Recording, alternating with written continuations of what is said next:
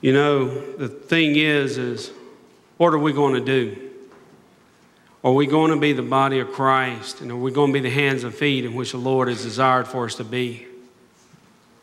Or are we going to have the judgmental eyes, the judgmental attitude, and the worldly actions? Because, you know, so many times we allow the worldly ways to come into the church when the church needs to be that of Christ. The title of this message is, Are We Going to Let It Change Us? In Acts chapter 2. If you have a Bible, I ask you to turn there. If you don't, I ask you to reach in front of you and grab one. This is a story that a lot of people know, but there's a part of this story sometimes I think gets overlooked because of the numbers. Acts chapter 2, verse 42, where we're going to start. We're going to go through 47. Starting in verse 42 of chapter 2 of Acts, it says, And they devoted themselves to the apostles' teaching, and to the fellowship, and to the breaking of bread, and the prayers. And they all came upon every soul, and many wonders and signs were being done through the apostles. And all who believed were together and had all things in common. And they were selling their possessions and belongings, distributing the proceeds to all as any had need. And day by day, attending the temple together, breaking bread in their homes, they received the food with glad and generous hearts, praising God and having favor with all the people. And the Lord added to their number day by day those who were being saved. Now, I wanted to read that real slow. One, you know, I struggle reading. But two, I wanted you to understand and hear the words in which was in the Word of God that is happening here in Acts. And as I was praying about the things in which took place this past week, there's something that majorly gets overlooked. Because when you back up to verse 41, it talks about 3,000 were added to their number that day. And when we think, oh my goodness, 3,000. And then when we think, oh my goodness, the things in which we've seen happen this week, we get wrapped up in the numbers. And there's one thing that I will always tell everyone. The numbers in which encourage you can be the same numbers which discourage you. Because we cannot put our eyes and our focus on the numbers. Our eyes and focus have to be on that of God. And one thing we have to catch that happens is there were believers. There were Christians there in this area that were praying, that had a relationship with God. But all of a sudden revival broke out there, and now all of a sudden things were changing. I got news for you. I have a feeling some things are about to start changing at Calvary. And I got news for you. I believe the things in which are going to change at Calvary are that of God. Because I'm going to do everything in my power to seek Him with everything I have and to hold on to Him. And I pray that you will do the same. But you say, Wes, what are we to do with if things change? Because, you know, we don't like change. People don't like change. I don't like change, especially when you're comfortable. You say, well, it's not broke. Why fix it? Well, here's the thing. If we keep doing things the same old way, we're going to get the same old results until eventually there will be no results. But here's the thing. Can you find me that in the scriptures? And you can't. You will see through and through the scripture that things were going in a certain direction. And you notice that the relationship with God, the things with God, all of a sudden just became numb. Kind of died down. It was what it was. And God, all of a sudden, He said, we fixing to have to shake this sucker up because they're fixing to have to realize who is God. and it's not them. And God would do certain things throughout the Bible to get their attention. And here in Acts is one of the things and where some things radically changed. Our very first point, people who continued and steadfast. When we look at verse 32. But before we get into verse 32, I want you to understand what took place in verse 41. It says, those who received the word were baptized, and there were added that day about 3,000 souls. Now, I just shared that with you just a minute ago, but I want you to catch that. There were Christians already there.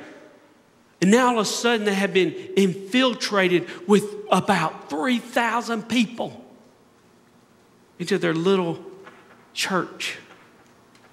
Can you imagine if 3,000 people all of a sudden poured into this building? Oh my goodness. Somebody might have to give up their pew. Somebody may have to slide on their own pew. Oh, is that of God? We'll have to pray about that. But here's the thing. We got to catch this. You, as a body of Calvary Baptist Church, have a responsibility to do. I, as a pastor of Calvary Baptist Church, have a responsibility to do.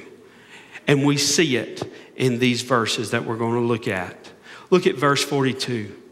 It talks about them being devoted to the teaching. You see, they were learning the doctrine, the understanding in which was being taught in this area. And then after they were understanding the teaching of the Word of God, they started having fellowship with one another. They started hanging out with one another. They started loving on one another. They were spending time together.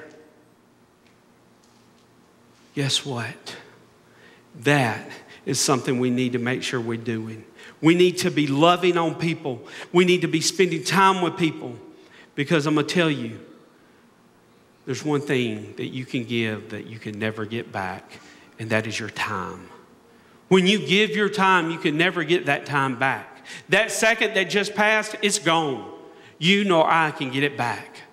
But when we take that second or that minute or that hour and we invest it in someone, they know that we care. But you won't get it back. And that's what's happening in this passage. Another thing that's happening, it says breaking of bread and prayer. There's something that you need to understand about that phrase of breaking of bread. The meaning in the early believers observed was remembrance of the Lord. It was as of the Lord's Supper. You see, you have to realize there was things that were different then than they are now. And for them to really understand what the Lord had done for them to understand what took place on Calvary, one of the things that they did on a consistent basis, nearly day in and day out, is they broke of the bread in remembrance of his body. They took of the blood of the wine, and they would remember of the blood of Christ, and which was poured out for him. They did this on a daily basis.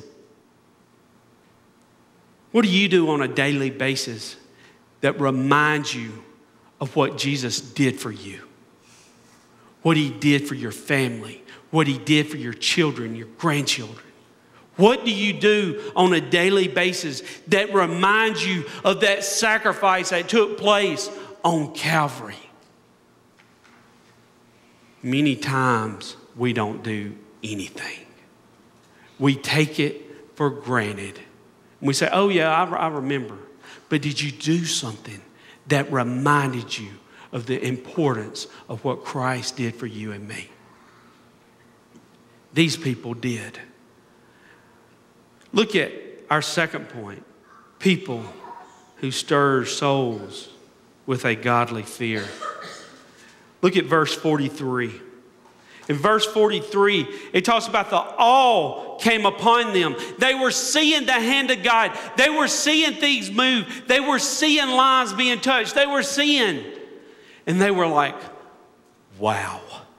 Their jaw hit the floor. Their eyes were coming out of their head. And they were like, oh my goodness. Look at what is happening. Because remember, back in verse 41, 3,000 of them were coming into their fellowship. 3,000 of them just had been saved. And it continues there in verse 43, and it says, being done through the apostles. Who are the apostles? Apostles aren't just me and Jeremy and Brother Robert. No. They're the people in whom put their faith and trust in Jesus Christ.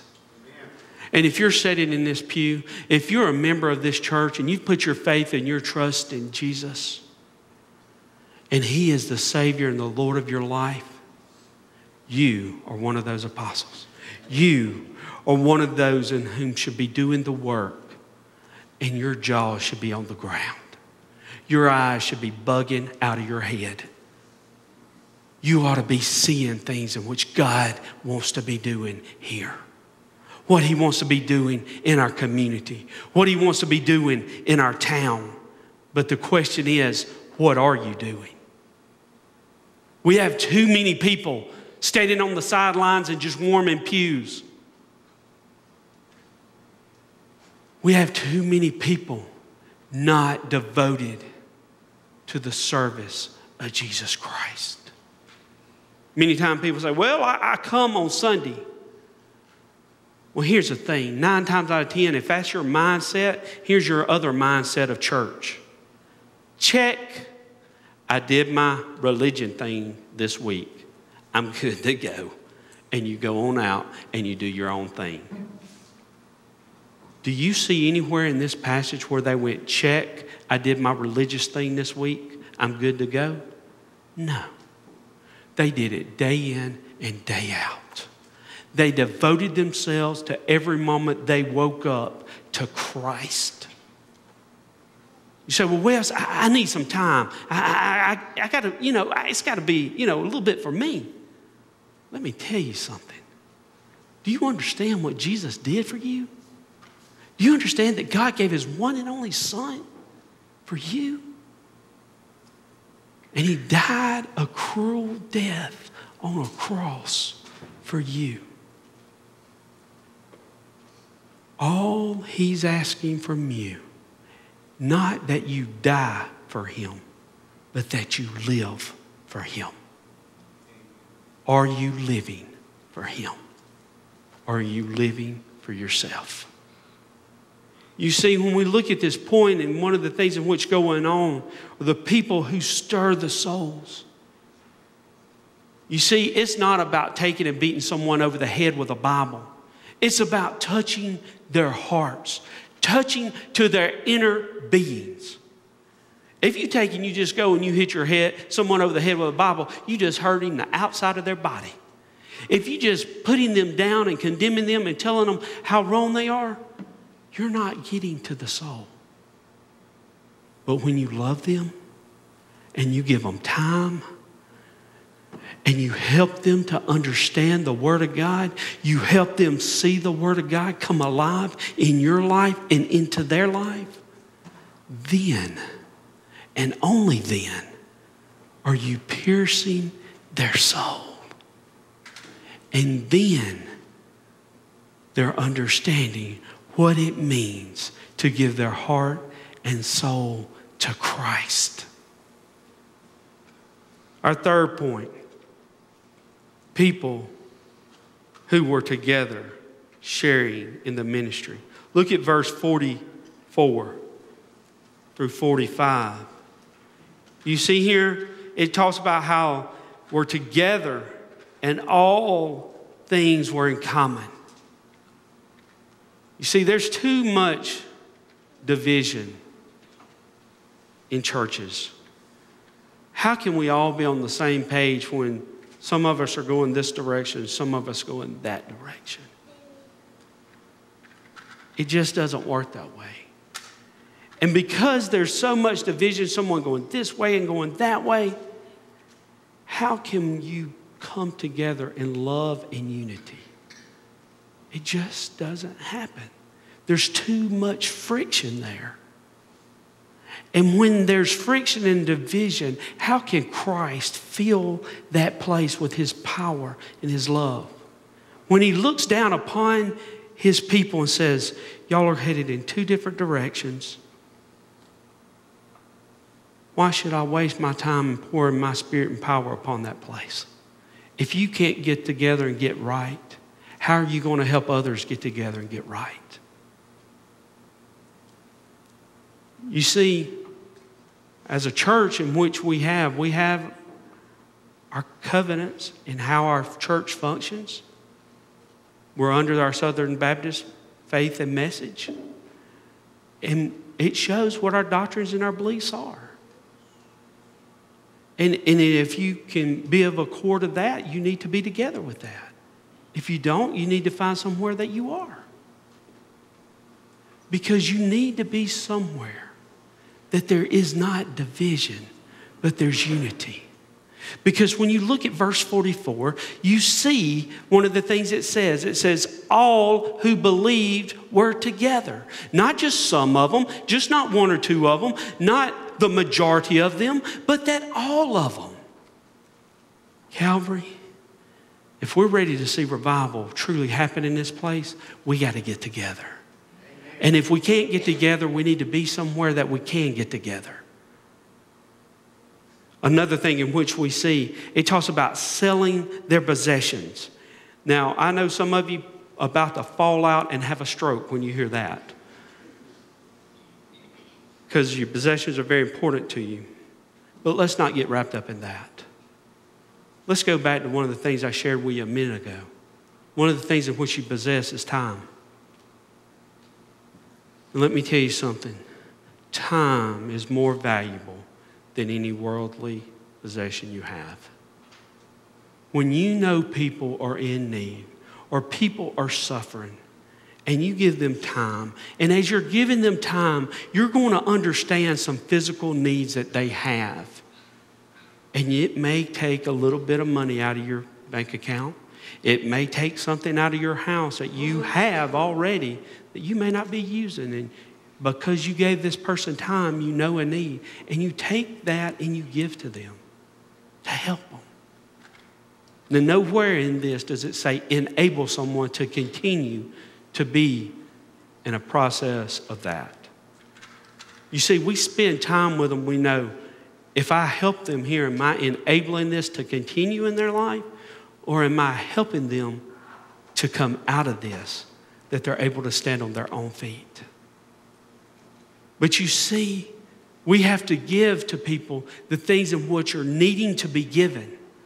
And one of those main things that we have that we can give anyone is time. Notice here, they proceeded to all, and as they all had needs, they gave all the things they had. They were meeting needs with ministry. What is your ministry? What is it? Are you gifted musically? Are you gifted in a way to teach? There's a lot of people I say, oh, I'm gifted, I can pray for you. When was the last time you really got down on your knees and you prayed? You sought the Lord's covenants, the Lord's protection, the Lord's power. We're quick to say that we can do things that may be behind the scenes, but in all reality, we don't do a thing. We need people that are prayer warriors that actually are going to pray. We're going to need people that can teach. We need people that can serve, that can help with meals.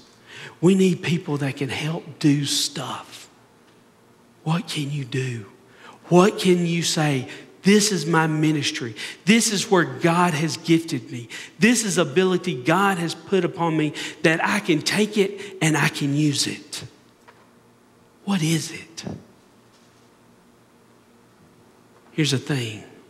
You need to start asking God to show you what it is. And it's time not to put it on a shelf and say, here's my ministry.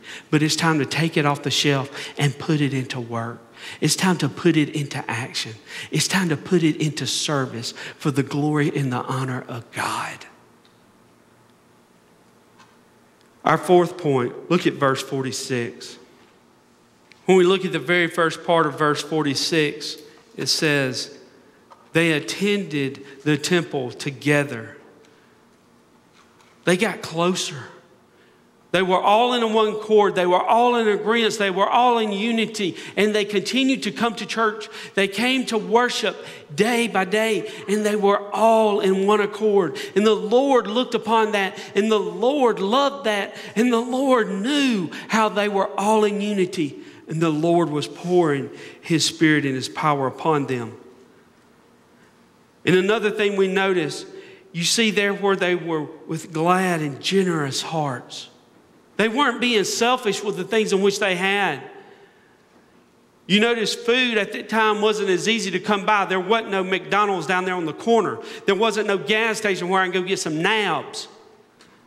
You know, sometimes they had to actually go and work and get the food prepared. It was a whole ordeal to able to have food there. It was even sometimes in some places an ordeal just to have water. But these people were willing to do the work in whichever it took to get the food, the water, the things in which were needed. And it says they were glad about it. And then they said they had a generous heart about it. You know what? It's time that we start getting glad about that the Lord has asked us to serve.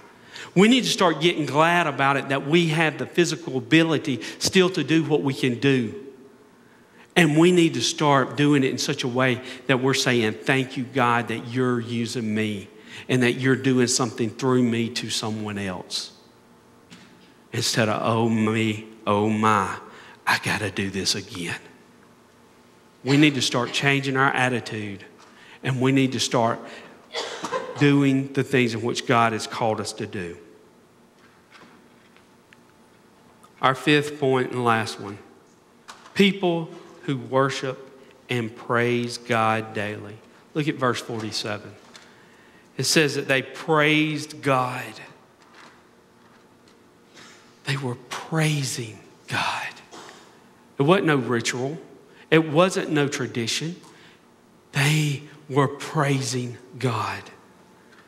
Look at the next part of verse 47. There were some results that started happening because they were praising Him. There was favor with the people. The people were being shown favor because of their worship for the Lord, for their unity in the Lord. And notice the last part of what was happening, the results of their worship. Souls were being added to their church. Ladies and gentlemen, it's time that we start praising God. It's time that it's not about us and it is about Him. It's not about numbers. It's not about this and that. But it's time that we start becoming faithful to God, because when He looks down upon us, He can say, well done, my good and faithful servant. Can He say that to you today? Or is there something in your life that needs to change? Because if it needs to change, change it. Ask the Lord to give you the strength and the desire to change it, that He may look down upon you and say, well done, my good and faithful servant. Calvary, it's time that we allow Acts chapter 2 to start becoming our church. It's time that the Lord looks upon us and says, it's time for something big to happen. I'm ready, and I hope you are. Let's pray. Father, I come to you right now.